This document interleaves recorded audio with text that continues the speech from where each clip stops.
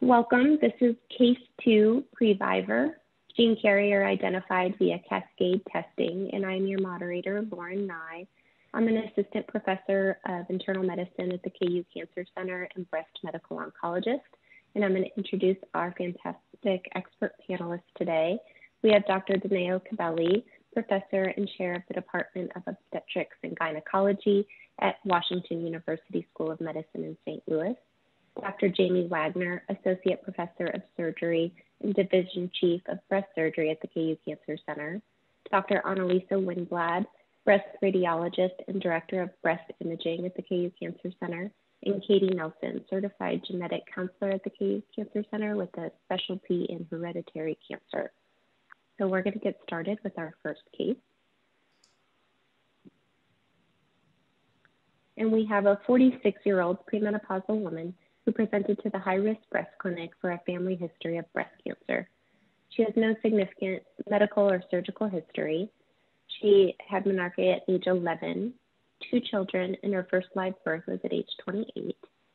Her family history is significant for a maternal aunt who had thyroid cancer, her father recently diagnosed with pancreatic cancer, a paternal aunt with breast cancer at age 42. This was a hormone-positive breast cancer, and paternal grandfather with prostate cancer at age 50. In the high-risk clinic, it's standard for us to estimate lifetime breast cancer risk to determine our recommendations, and we performed a Tyrer-Cuzick risk assessment and estimated her lifetime risk of 19.1%. Based on this being just under the 20% threshold for high-risk screening, we recommended standard screening at this time with reassessment. And so that includes a clinical breast exam every 12 months, an annual breast tomosynthesis of 3D mammography, and recommended genetic counseling. Dr. Winblad, do you mind reviewing the density on her mammogram? Sure. This patient has extremely dense breast tissue. And if we move on to the next slide, I have a nice pictorial display of the 4 categories of breast density. And you can see all the way on the left-hand side of the screen are patients with fatty breast tissue, and this is less than 25% fibroglandular volume. And all the way on the right-hand side are the patients with extremely dense breast tissue, such as the patient of ours you just saw on the prior slide. These patients have more than 75% fibroglandular volume. And both of the categories, heterogeneously dense and extremely dense, qualify as dense breast tissue. It's really important to note that breast density is identified on imaging and not by physical breast exam. Now, nearly half of all women in the United States who are of screening age have dense breast tissue. So this is normal. This is nothing to be alarmed about. But there are 2 important reasons why breast density is a hot topic and really important to know about. And that's because, number 1, women with dense breast tissue have a higher likelihood of having cancer in their lifetime as compared to average risk women with fatty or scattered fibroglandular densities. And also women with dense breast tissue have, they have cancers that are more difficult to find on mammography. And an extremely dense tissue, such as with our patient, sensitivity for finding breast cancer can be as low as 30%. And I have a case in point here.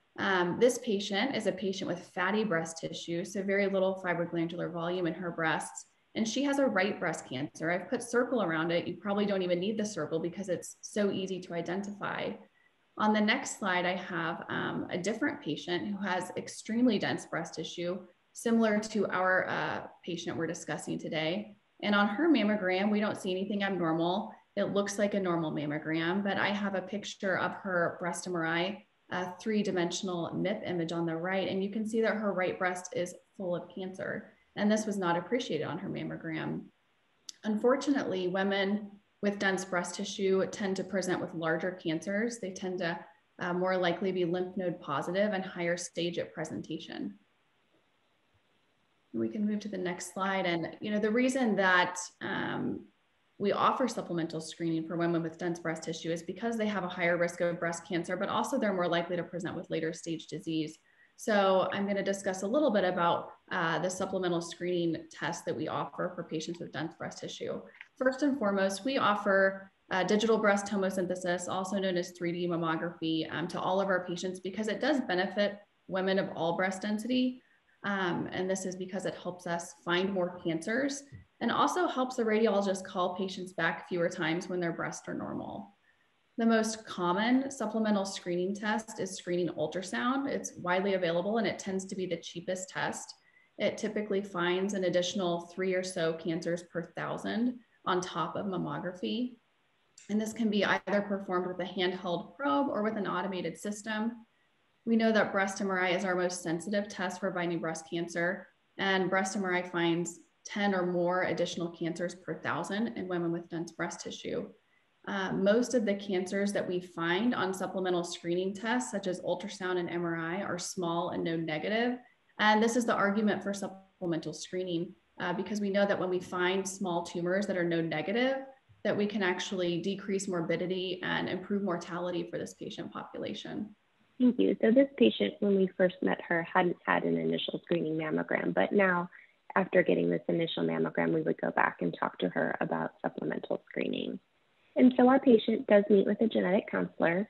She provides additional family history, including that her father recently had somatic testing completed for metastatic pancreatic cancer, which showed a BRCA2 variant. And so Katie Nelson's going to walk us through her genetic risk assessment. When doing a genetic risk assessment, it's really important to take a 3-generation family history, and that's really essential in being able to determine how much testing someone may need. So here we can see that this patient's father, as mentioned before, has a diagnosis of pancreatic cancer. His sister had a diagnosis of breast cancer. There's no other individuals in that generation, as well as their father had a history of prostate cancer, may be suspicious that that could have been a metastatic prostate cancer given his young age of passing. And then also looking at the maternal side, we do see that thyroid cancer. The patient was not able to determine what that pathology or specific type of thyroid cancer is. And so there's multiple indications here that show that we need to do panel testing. It was also noted that this patient has Ashkenazi Jewish ancestry, which as well tells us that we need to look at more genes given that there can be other genetic risks for the Ashkenazi Jewish population. It's really important when we know that family members as well have had previous genetic testing that we are able to see a copy of that report. So it's always important for us to get a copy of that family member's report, be able to look to see what mutations were on there. As mentioned, this is a somatic report or a tumor report, which is primarily looking at the actual cancer or tumor genetics. And we expect to find a lot of mutations in a tumor. What is nice about this testing report is it does show a germline mutation. There are some somatic or tumor testings that can evaluate for germline testing.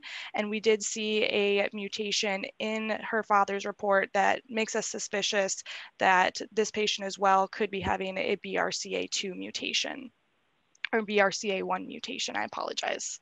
BRCA2, sorry, the picture is just a BRCA1 there. Oh, thank you. Discuss the somatic versus germline.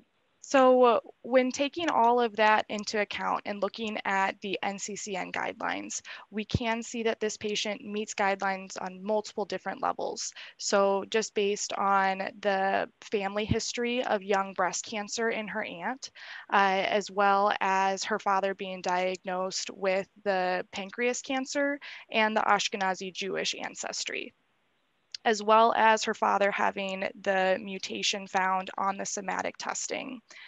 It is important to note that whenever there is a somatic report, we need to verify that finding with a clinical lab that has a lot of experience in doing germline testing, because somatic labs do not have the same experience in looking at germline tests, as well as they have slightly different thresholds of when they'd either call something a mutation or what areas of the gene that they're looking at. There can be other things that could be found in these genes.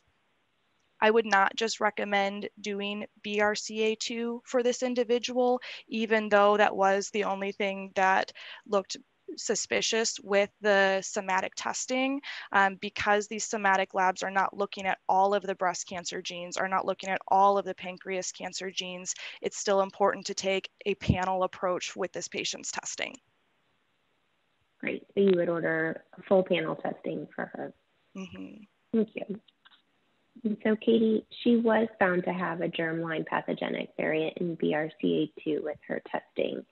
And I would like you to walk us through, how do we discern the different results that we get in our genetic testing report?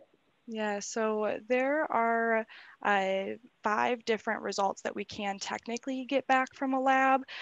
Really only 3 or 4 of them are reported, so that being pathogenic, likely pathogenic, and variant of uncertain significance, or negative. The likely benign is something that is trending, or very confident that the lab is feeling that this is not increasing the risk for cancer. So likely benign results are no longer reported on genetic testing because it wouldn't change management. Variants of uncertain significance, we really don't have enough information to say one way or another. Is this concerning, or is this normal human variation? So they are put on the reports, but they are not clinically actionable. It has been reported that 90% of VUS results are eventually able to be reclassified as negative. So they're important to be aware of and to follow in case they are reclassified as a concern for the patient. But we do not make medical management decisions based on these variants of uncertain significance, more so based on the family history. Likely pathogenic. Oh, sorry, I was going to say, so in a different scenario, if this was a VUS and BRCA2, you would not recommend pursuing any risk-reducing surgeries or anything like that for this patient. Okay. Correct. We would still recommend that she have the increased screening based on the family history as well as her personal findings on that mammogram, but not based on a variant of uncertain significance would we recommend any surgery management. And then I did just want to mention that likely pathogenic, when most of the labs classify something as likely pathogenic, they have to be over 95% confident that this is a concern for cancer. So we do treat likely pathogenic as pathogenic, but we do let patients know that there are some pieces of information that we may be missing, or the lab may need to fully say that it is a pathogenic mutation. And those individuals we would treat as positive, essentially, if we're going to simplify it. Okay. All right, Dr. Khabele, this falls into hereditary breast and ovarian cancer syndrome. What is that? So hereditary breast and ovarian cancer syndrome is primarily associated with pathogenic mutations in BRCA1 or BRCA2 genes. And just as we see with this particular patient who has Ashkenazi Jewish ancestry, there's 1 in 40 Ashkenazi people from Ashkenazi Jewish ancestry have a disease causing or pathogenic BRCA gene mutation. This is in comparison to 1 in 300 to 500 individuals in the general population in the United States. Our patient has the BRCA2 pathogenic mutation, and this is associated with several cancer risks.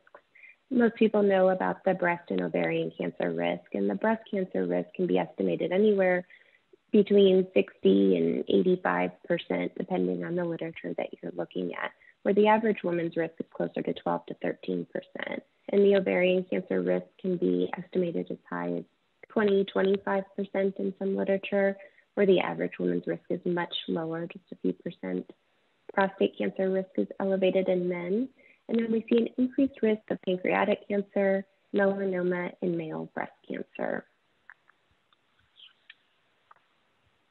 When we're talking about what we do next, about cancer screening and risk reduction, we really need to take an approach that involves shared decision making. We need to be able to estimate the risk, provide the patient with information on screening the risks and benefits of screening, and then listen to their values and preferences to determine the best screening and risk reduction methods for them.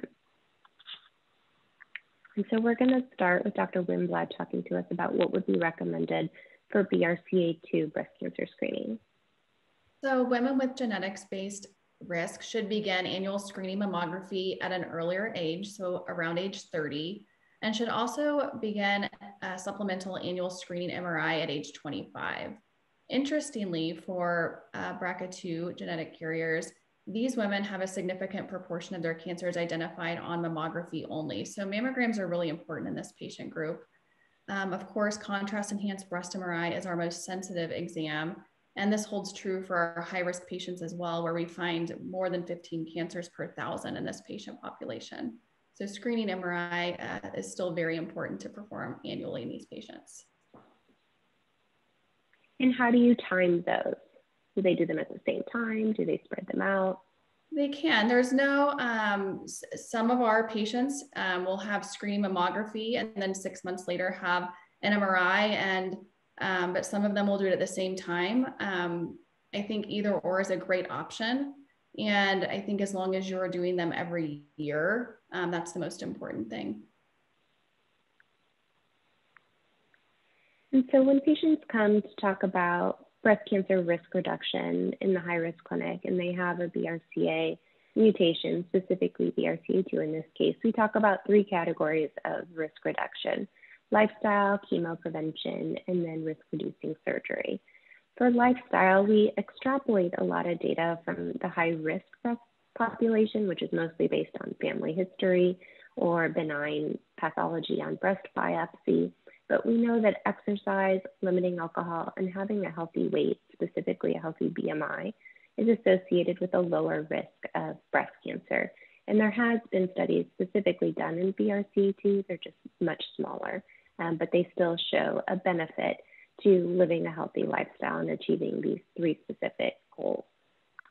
Chemo prevention is taking a pill to reduce your risk of breast cancer, and we have several options for chemo prevention depending on if a woman's pre or postmenopausal.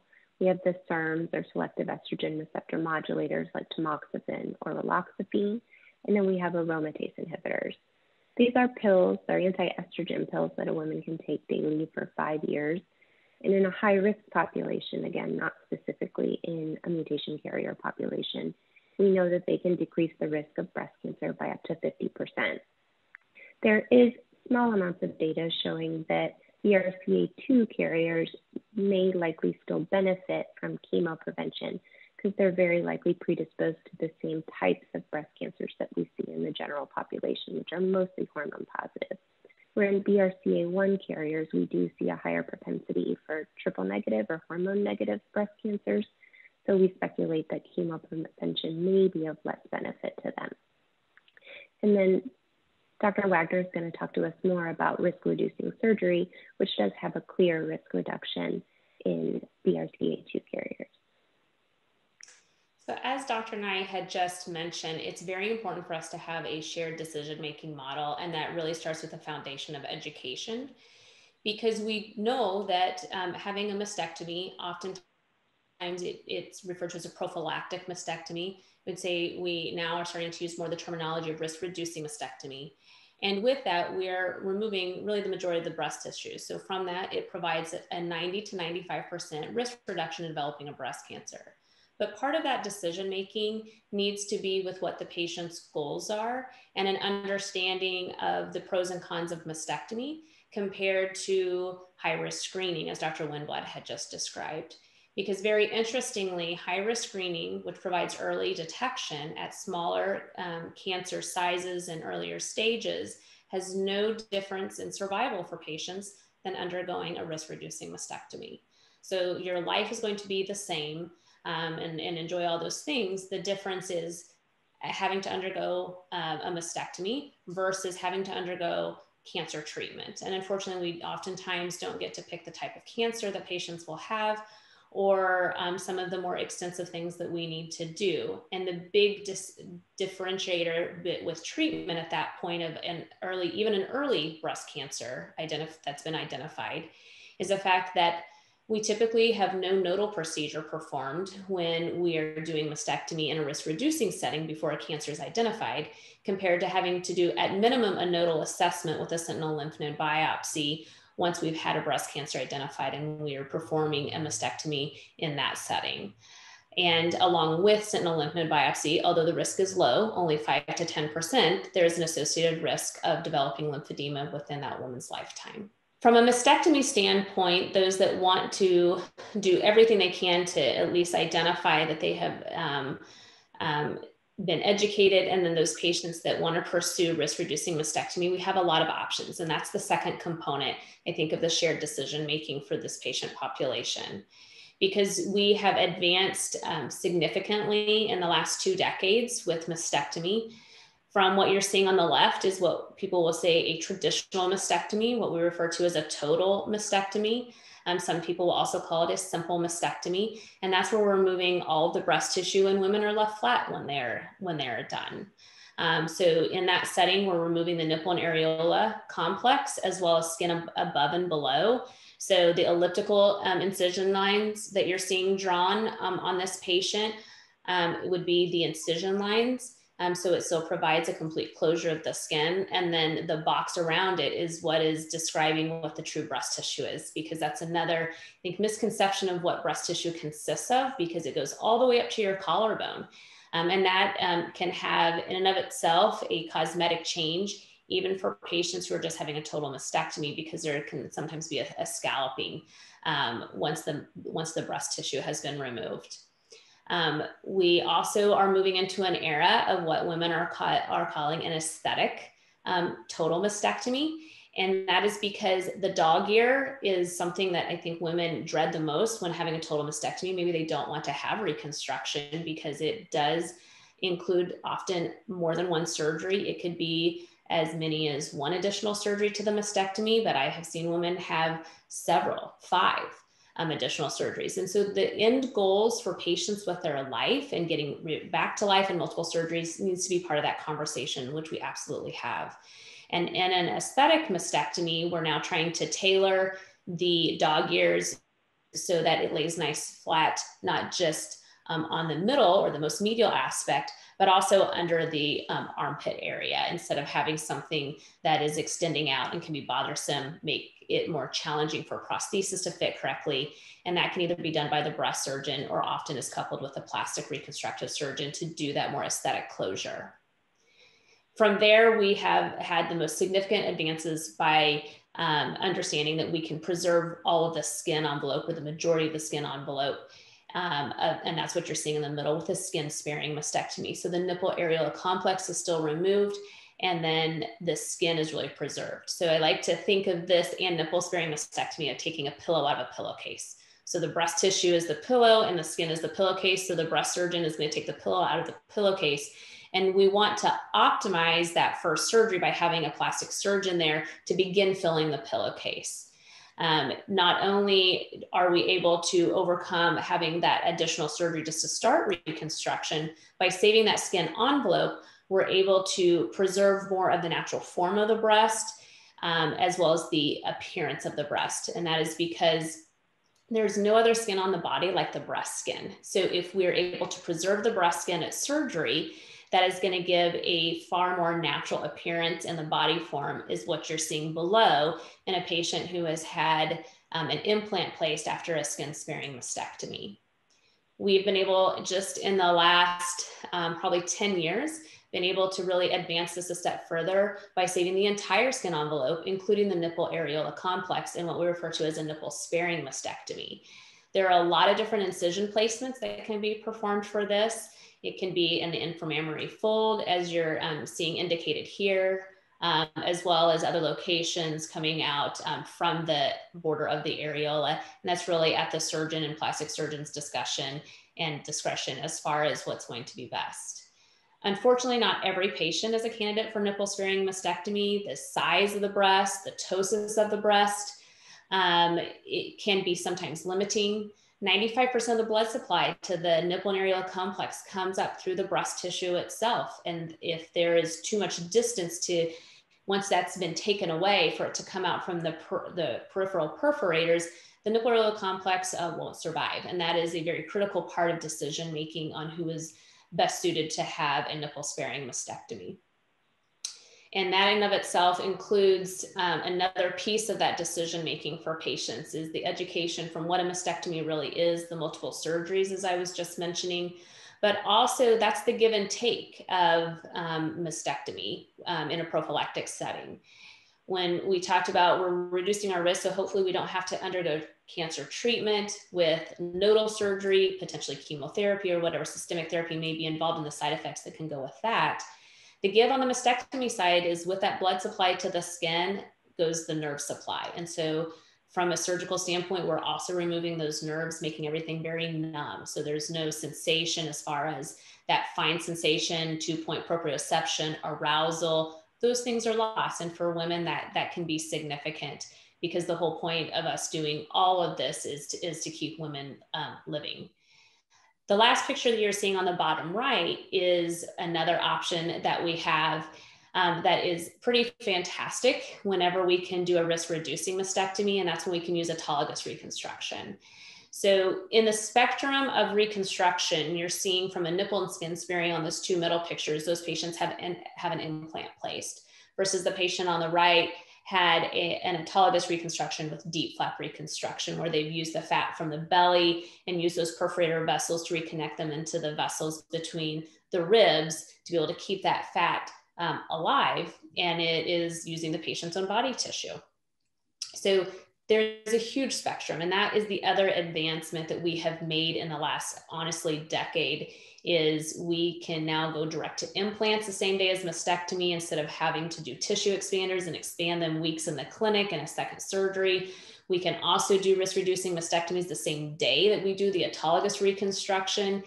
And it has been quite impressive on the improved outcomes we've had for patients.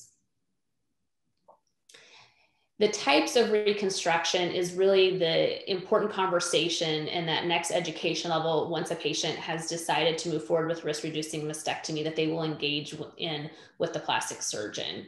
Breast implants several years ago had an unfortunate bad name put on them, and it's because of a type of lymphoma that's been identified. But fortunately, through additional studies, it was through a very specific type of implant with a textured implant, which would not be appropriate.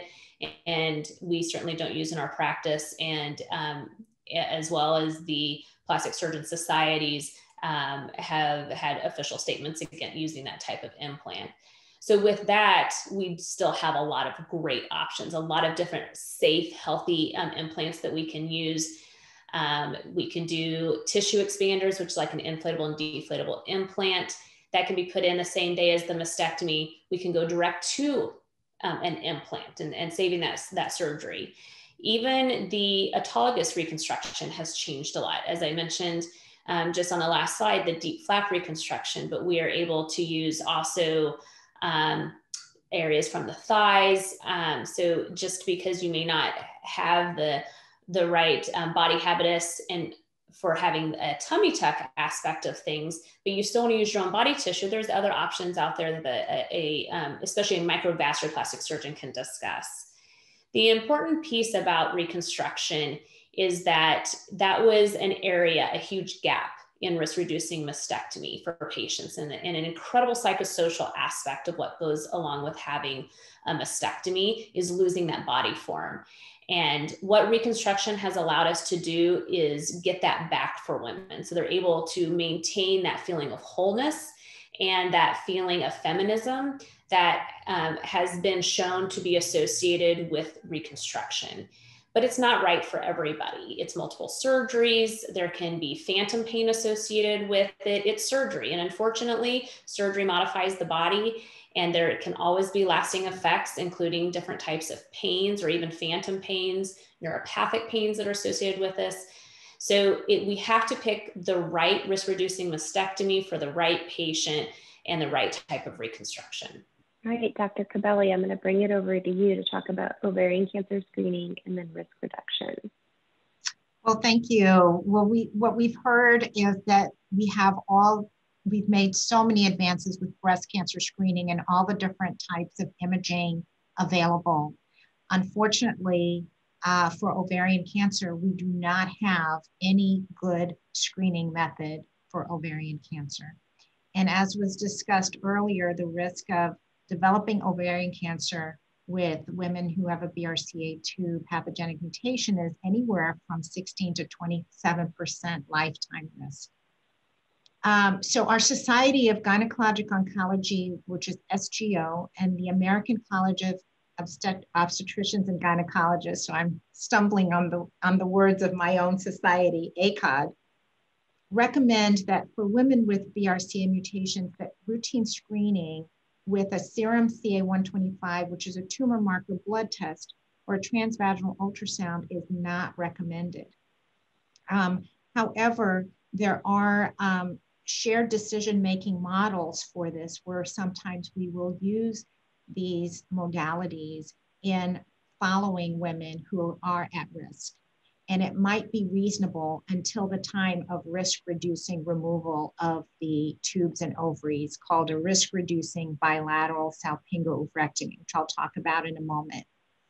Despite multiple studies looking at both CA-125 and transvaginal ultrasound screening here in the United States and in Europe, there's no decrease in mortality or increase in survival when these modalities are used for ovarian cancer screening, even in these high-risk populations. There may be an advantage of detecting cancers at earlier stages, but really the survival analysis did not show any benefit. In many cases, indeed, what happens is you identify tumors that are not cancer, and you end up taking far too many women to surgery for non-cancer reasons. And then often you miss cancers that you should have detected by this screening. So the screening is not effective, unfortunately. So many of us are working in the research space to try to find different ways of trying to detect this disease early. So on the next slide, the options we have for preventing ovarian cancer and reducing, well, risk-reducing procedures for reducing the risk for both ovarian and breast cancer is removing the ovaries and fallopian tubes. And this is called a risk-reducing bilateral-salpingo-oophrectomy, or a BSO. And this is an image, which you can see is the blue tag in this screen is identifying an underlying structure called the ureter. And right above it is the blood supply of the ovaries coming into the pelvis. And what we do is remove the blood supply and remove the ovaries at the pelvic brim to make sure that we've removed all ovarian tissue. So general gynecologists can perform this procedure, but we try to educate the public and our colleagues in gynecology to make sure that you're removing the entire length of the blood supply to the ovaries, and you are removing the ovaries and fallopian tubes at the base of the top of the uterus, which we call the fundus, so that we are not leaving any residual tissue behind. So if you go to the next slide, the other important piece of this is that we have a very specific protocol for analyzing the tissue that we remove, which we send to the pathologist. It's called the SEE-FIM Protocol, sectioning and serially examining the fimbriated end. And here you have a picture of the fimbria, which is the finger-like end of the fallopian tube. There's a cartoon of it and also histology under a microscope. And it's really important to analyze in these serial sections to make sure that you're not missing any precancer or cancer in these high-risk populations who have BRCA1 and BRCA2 pathogenic mutations. And this is a critical point for our gynecology colleagues who may be performing these surgeries, who remove women's ovaries and fallopian tubes all the time, but don't necessarily have that relationship with the pathologist to ensure that we're not missing an occult cancer. So if you go to the next slide, the reason the end of the fallopian tube is so important is we now recognize the most common cause of ovarian cancer, high-grade serous ovarian cancer, And here is some histology on the left side of the different types of ovarian cancer. But the one that's circled, high-grade serous, most likely arises from the fallopian tube. And what happens is we have these precursors or precancers that develop in this tube and then seed the surface of the ovary and then almost immediately spread all throughout the abdominal peritoneal cavity.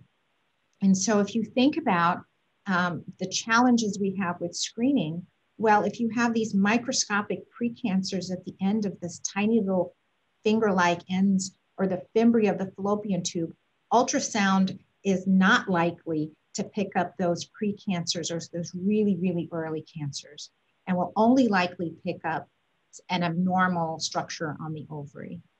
And so, so really important that the main strategy we have for reducing the risk of ovarian cancer by more than 90%, 96%, is by removing both fallopian tubes and ovaries. Now, if we go to the next slide, because of this theory that this type of ovarian cancer develops in the fallopian tube, we have implemented a strategy in the United States and in Canada and in Europe to perform opportunistic salpingectomy, removing the fallopian tubes as a strategy for preventing ovarian cancer in the general population. So if somebody is done with childbearing and they're undergoing, and they decide that they want surgical tubal ligation to have their tubes tied, we would recommend just removing the tubes instead of having their tubes tied. Or if a woman is undergoing a hysterectomy for bleeding fibroids, but wants to keep her ovaries, we'd recommend removing the uterus, but also removing the fallopian tubes as well and retaining the ovaries. What we know now is that many women, young women who have undergone these procedures, which are usually recommended for reducing the risk of ovarian cancer, removing the tubes and ovaries, we recommend it typically when women are done with childbearing for BRCA2, typically between the ages of 40 and 45, for BRCA1, typically between the ages of 35 and 40. These are young women who are essentially getting their ovaries, their main source of hormones, removed from their bodies and undergoing menopause a decade before the natural age of menopause. And this causes major lifestyle changes, changes with insomnia, hot flashes, sexual dysfunction. So in fact, there are a couple of international clinical trials looking to see if we can use this method of removing the fallopian tubes first and then coming back later in high-risk populations to remove their ovaries. I want to emphasize that this is in the setting of clinical trials, and that the standard of care is to remove both the ovaries and fallopian tubes for high-risk populations. And then for women who are not at risk for ovarian cancer, if they're having surgery for another reason, to remove their uterus or tubal ligation to remove the fallopian tubes only. Yeah, so I think that's it. Thank you. That was my question, was about, did this apply to high-risk women or just average risk women? So even in average risk women undergoing another procedure, they may consider opportunistic salpingectomy. Right. Awesome. So just to round out our patient's cancer screening that we're going to be recommending, she does have a BRCA2 mutation and a family history of pancreatic cancer. So we would recommend considering pancreatic cancer screening, which at KU Cancer Center we do in a high-risk GI clinic, and they alternate annual MRI or MRCP with EUS. And then we also recommend melanoma cancer screening with a full body skin exam and minimizing UV exposure, so sunscreen, avoiding direct sunlight. And so our patient elected to proceed with the screening breast MRI. She requested a consultation with the breast surgeon to discuss risk-reducing mastectomy, as well as a consultation with a gynecologic oncologist to discuss a BSO with or without a hysterectomy. So Dr. Khabele, would you recommend a hysterectomy to her? Well, the factor that's really most important is to remove her fallopian tubes and ovaries. So the BSO is what's going to reduce her risk. And there are some reports that with BRCA1 mutations, there's a slight increased risk of developing a uterine cancer called uterine serous carcinoma. That risk really is not apparent in women who have BRCA2 mutations. Certainly if she has her ovaries taken out and her uterus taken out and she experiences severe hot flashes and has severe symptoms of menopause, she would be a great candidate for estrogen replacement. If she kept her uterus, however, we would have to give her both estrogen and progesterone to prevent endometrial cancer. So again, this is one of those situations where shared decision-making is really critical. And whether she's somebody who would want to be placed on hormonal replacement and those types of, the options of hormonal replacement as well. All right, Katie, can you just approach cascade testing a little bit? What is cascade testing and how would you direct this patient? So cascade testing is the process of testing other family members due to a known mutation in the family.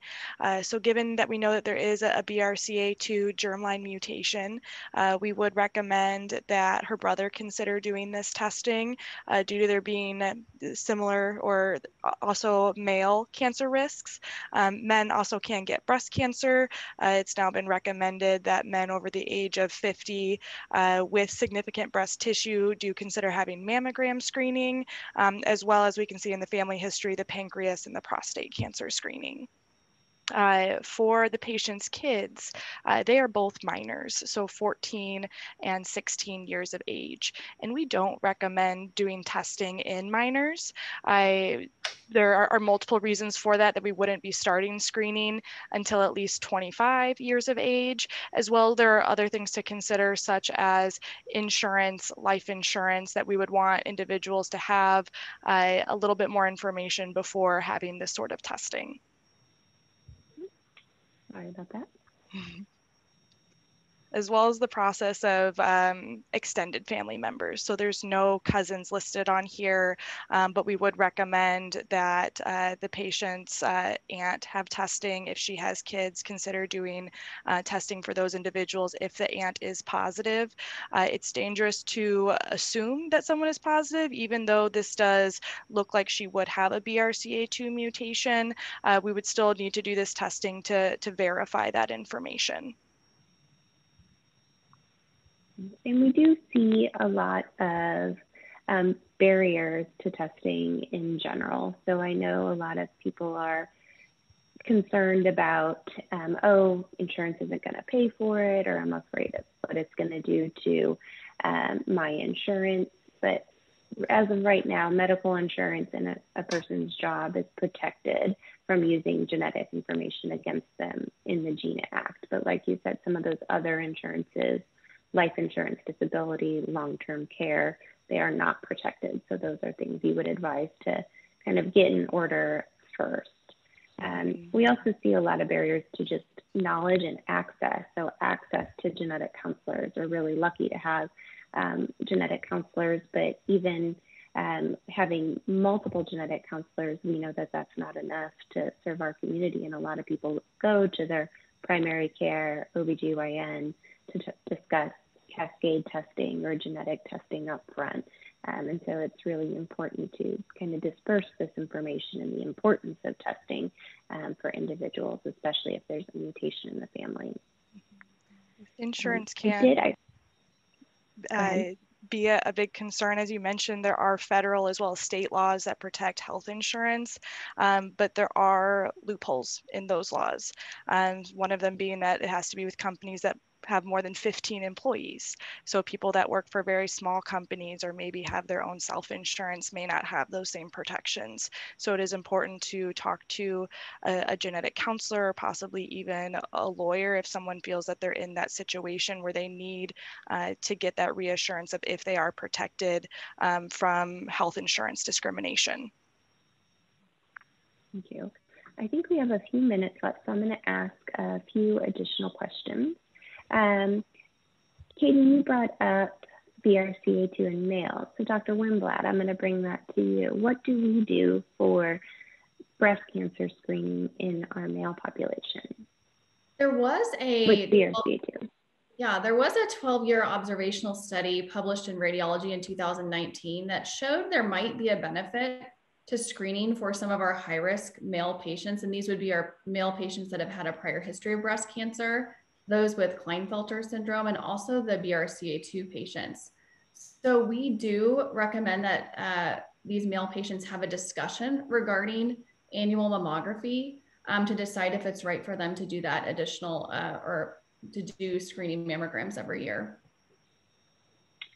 And those mammograms, though, correct me if I'm wrong, do they get covered as screening mammograms by insurance, or are they diagnostic still for them? So, you know, most insurance companies specify screening mammography for females.